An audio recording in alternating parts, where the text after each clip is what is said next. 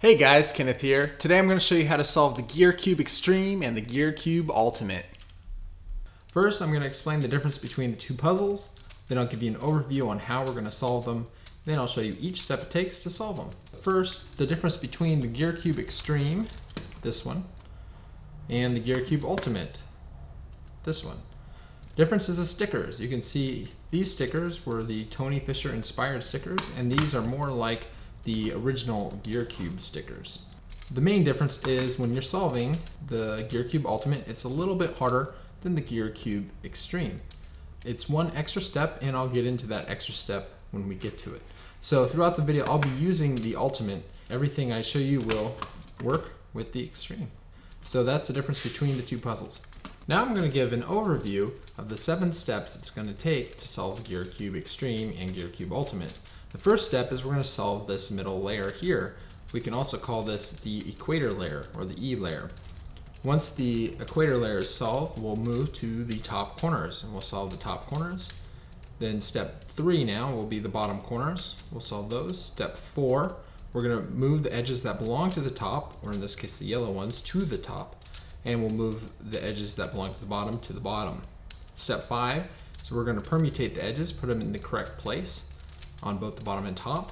Step 6, and this is for the Ultimate only, we're going to orient the edges, and that's fixing these little tiny stickers. So we won't have to do that if you have an Extreme, but if you have the Ultimate, we'll have to do that.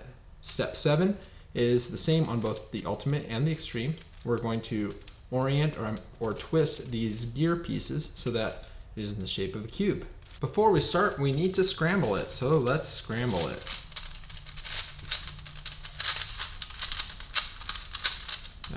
That looks pretty good, doesn't it? Step 1, how to solve the equator layer. And this is actually quite easy. And I'm not going to give you any algorithms, you just kind of have to figure it out yourself. And basically all we got to do is solve this center layer here. What I do is I try to match 2 colors up across from each other that are the same. So I always start with red. So this is red, let's find the other one that has red in it. And it is over here. So I just match those 2 up.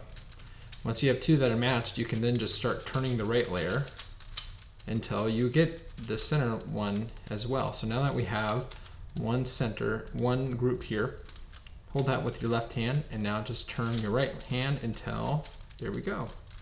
Solved, very easy. So that's the equator layer. Next, we're going to go to step 2, solving the top corners. So here's step 2, how to solve the top corners. And the way we know what color is the top is by the center.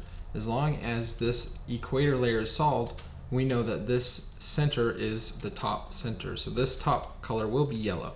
The way I solve the top corners is I match 2 corners next to each other that belong next to each other, and then I put them over here on the left side. Then we can rotate this right side all we want without hurting these 2. Once these 2 are done, we try to solve 2 more corners for the top, and we can solve them on the bottom. Once they're solved, on the bottom we can rotate them to this side here and rotate it back to the top, which will end up solving our top layer. So first thing we do is we look for 2 corners. Maybe there might be 2 already done that are solved, and we can see here that these 2 are almost done, but they're not because these colors are not the same. Just because these yellow are next to each other doesn't mean they're solved yet. So let's start with this one, yellow, purple. So we need to bring the other yellow, purple to right here, yellow, purple. So let's look for the other yellow, purple, and that's here, yellow, purple. So we should put this yellow, purple here so that when we rotate this side 180 degrees, they'll line up. Once we've lined 2 up, we bring it to the left, and now we try to line the other 2 up. The way I do that is I first put one yellow corner where it doesn't belong. So if we rotate this yellow red up to the top, we can see it's up here, but it's not where it belongs, and that's actually really good right now. Then what we do is we try to put the other yellow corner on the bottom across from where this one comes down. So this one's going to come all the way down here, and then it'll line these 2 up. So that's why we move the bottom layer like this, so that when we now bring this one down, you can see they line up. And what we can do is we can then swing it up to the top. As you can see, we have our top corners, but we're not done yet. And the reason we're not done is the yellow center is not lining up right. To line up the yellow center as well, what we do is first bring the yellows to the bottom on this side and then swing that under on the left side. Now we're free to move the right side as much as we want without hurting our corners. So what we want to do is turn it until we get yellow on the front face. So I can keep turning it, but here we go. Yellow on the front face. Then we can do down to bring the top corners here. And then now we can swing up to the top and solve the top corners. So there we go, we've solved the top corners. We can then move up until they match with the center or the equator corners. Equator centers, excuse me. So now that we have the top corners done, we're done with step 2. On to step 3. So here's step 3, how to solve the bottom corners. This is somewhat an easy step, and the reason it's easy is it's only one algorithm you have to memorize, and you just execute the algorithm. Some of the other steps will have easier algorithms, but we'll have to think a little bit harder. But this one is no thinking, it's just execute algorithm.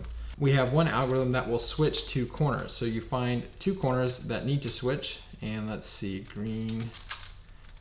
This one has green, this one has green, but they need to switch. So we can do that algorithm on these 2 corners, and once these 2 corners have swapped, then we could do it on these 2 corners, and we'll be done with this step. Sometimes you won't have to do this step because it'll already be solved. Sometimes you'll have to only do the algorithm once, and sometimes, like this one, you'll have to do the algorithm twice. So here is the algorithm. It is right 2, up, down, inverted, right 2, inverted, then down, right 2, up, inverted, right 2, inverted, up, right 2, up, inverted, right 2, inverted.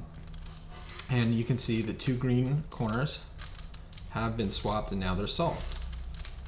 I'm gonna do this algorithm now with the finger tricks that I use, and so it's like this.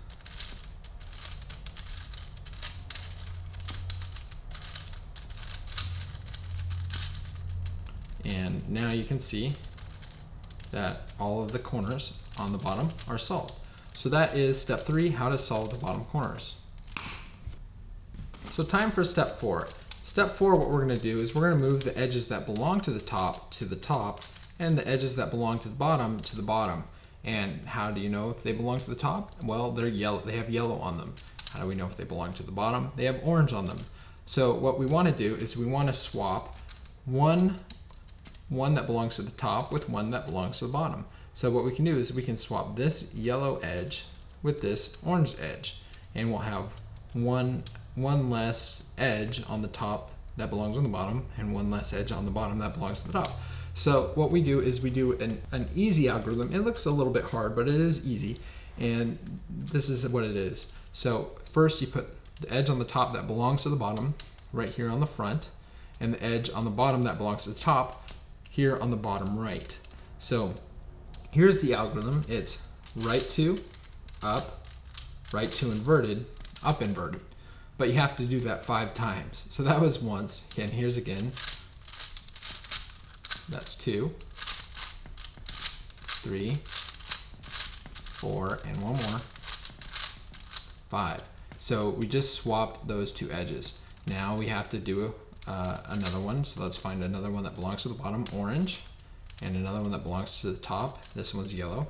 Hold it like this in this position, and we'll do that algorithm again. Right 2, up, right 2, inverted, up, inverted. Right 2, up, right 2, inverted, up, inverted. Right 2, up, right 2, inverted, up, inverted, right 2, up.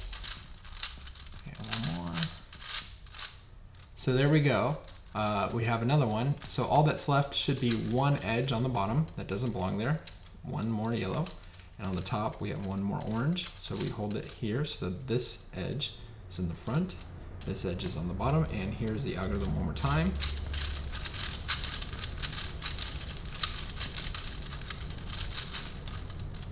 And there we go.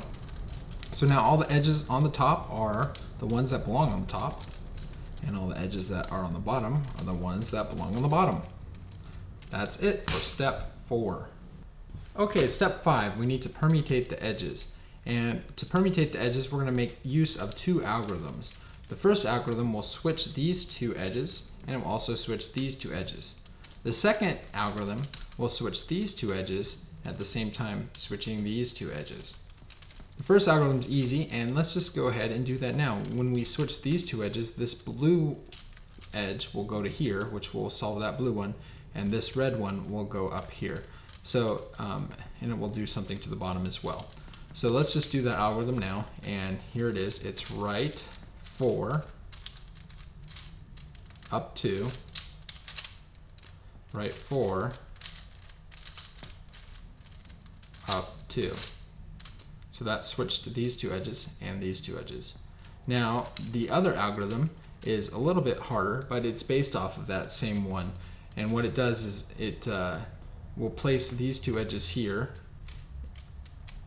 these 2 edges across from each other, and then we'll do the algorithm we just learned to swap them, and then we'll bring it back, if that makes sense. So it takes up a couple setup moves, then we'll do the algorithm we just memorized, and then we'll undo those setup moves. So here we go.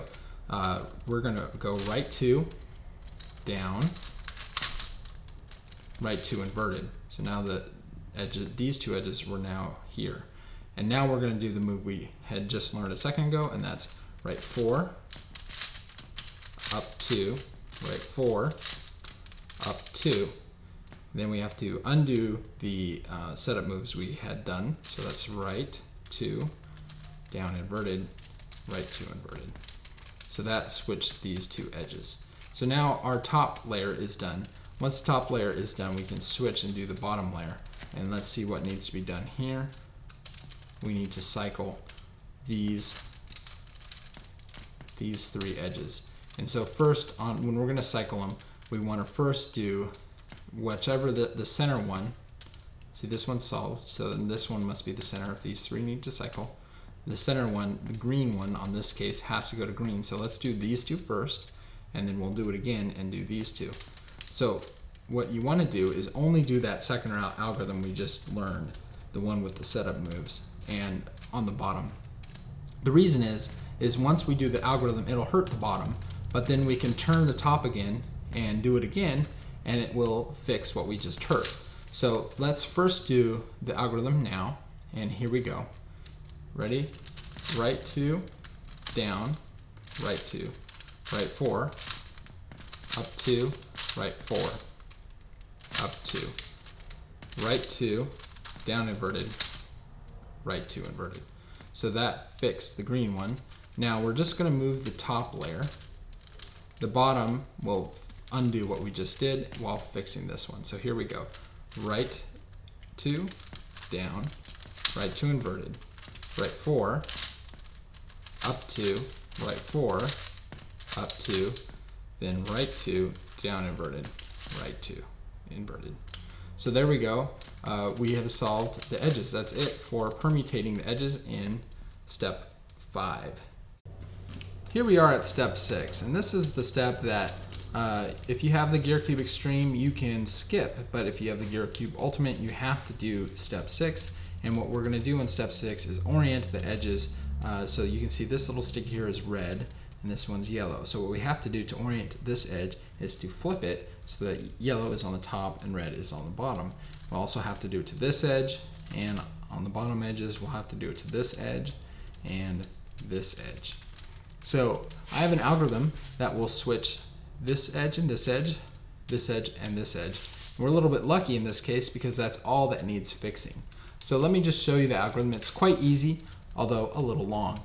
So it's right 2, up, and then you have to do that 12 times. So that was number 1, right 2, up, 2, 3, 4, 5, 6, 7, 8, 9, 10, 11, and 12. So that fixed it. But that was a little bit lucky because that was all that needed fixing. Let me show you a couple more examples of what you might see. So here's an example of what you might see on step 6. You can see here all 4 of these edges need orienting, but none of the ones on the top do. So what we can do is let's do the algorithm once and it will fix these 2. but it will actually hurt these two. But that's okay. So let's try that now. So that's 1, 2, 11, and 12. So it fixed these two, but hurt these two. But now that we've done that, we can see these two. If we hold it like this, we could fix those two. And let's just rotate the top, and it'll fix these two, and that will fix our problem. So let's do that. 1, 2, 10, 11, 12. That fixed our problem. So that's another example, and let me show you one more example. Here's another example of what you might see on step 6. You can see here we have 3 edges that need orienting, and on this side we only have 1. So sometimes there'll be an odd number of edges that need orienting on each side. So this time there's 1 on this side and 3 on this side. Whenever that's the case, to be able to solve this problem, all you have to do is you first rotate the right side twice. Now we're going to do our algorithm right 2 up times 12, and then we'll have to do right 2 inverted at the end of that. So one more time, right 2. Now we're going to do right 2 up 12 times. 1, 2, 3, 4, 5, 6, 7, 8, 9, 10, 11, 12, and then when we come back, in this case it solved it. Sometimes it won't solve it, but now at least you'll have an even number, and we can go ahead and keep doing our algorithm until we get it solved correctly. That's not all the possibilities you might see here in step 6, but you just have to use the algorithm in different ways to solve what you might have. That's it for step 6. Now all that's left is step 7. Okay, step 7, we're almost there. All that's left is we have to twist the gears so that we're back to the shape of a cube. Now, one thing about this is each gear has 3 geared orientations. It can be solved, like this one is, and then for orange on this side could face this direction, like this one, or orange could face that direction. And those are the 3 different orientations each edge can be in. To solve, we have 2 algorithms. The first one comes from the gear cube, and that is where we turn one side 4 full 180 degrees, and that twisted each one of these gears. And we can do that again, and we can see it did all but this one. So that's that algorithm. We have one other algorithm that's based off that algorithm that will twist this one, this one, this one, and this one. So let's go ahead and do that algorithm now. What I'm going to do is I'm going to turn the bottom to face this direction. So with R4, I'm going to call it R4 even though it's really R16, you can go either direction. So when we see this way, this one here, the yellow is facing to my right, then we know we're going to have to go R4 inverted. So on this case, what we're going to do to switch 1, 2, 3, and this one, what we do is we go right 2, up, right 2, up. Now we do R4, and this time we're going to do it inverted. 1, 2, 3, 4, and then we go up inverted, right 2 inverted, up inverted, right 2 inverted. And you can see it switched that one, and it rotated these 3. We can now do it again for this edge, and because yellow is facing this way, we're going to go right 4 inverted. So we go right 2, up, right 2, up, and then right 4 inverted, 2, 3, 4, and then up, inverted, right 2, up, inverted, right 2, and that fixed that one. And let's see what we have left is we have this last edge. So let's hold it, put it down here, and we're going to do our algorithm, and it will twist these, and it will twist this one and fix it. Because now orange is facing this way, we're going to do, instead of right 4 inverted, we'll just do right 4. So here we go. Right 2 up, right 2 up, and now we're going to do right 4. 1, 2, 3, 4, and then up inverted, right 2 inverted, up inverted, right 2 inverted. That fixed this one. But now we have these 3. So let's hold these 3 to the bottom, and we're going to do our algorithm, and it will fix this one and hurt these 3. Then we're going to turn the bottom, and we'll do the same one, and it'll fix this one, and rotate these 3 again. And then we'll do it one last time, and we'll fix this one, and then fix the top 3. So let's start with this one, because it's facing this direction to our right. Then we're going to have to do it right 4 inverted. So here we go. Right 2 up, right 2 up, inverted, right 2 inverted. So fix that one, rotated these 3, but let's rotate the bottom. We'll do it again to this one. Right 2 up, inverted, up inverted, right 2 inverted. Fix that one, rotated those 3 again, and one more time we're going to rotate these 3 and fix this one. So that's right 2 up, right 2 up, 1, 2, 3, 4. Then up inverted, right 2, up inverted, right 2. All that's left is to turn the bottom layer. And look, we're done. Congratulations, we've solved a Gear Cube Extreme or a Gear Cube Ultimate. That's it for this video. Thanks guys for watching. I know this is a little bit long and this puzzle is a little bit hard. I hope you guys could understand what I was trying to get across. Thanks guys for watching. I hope you have a great day.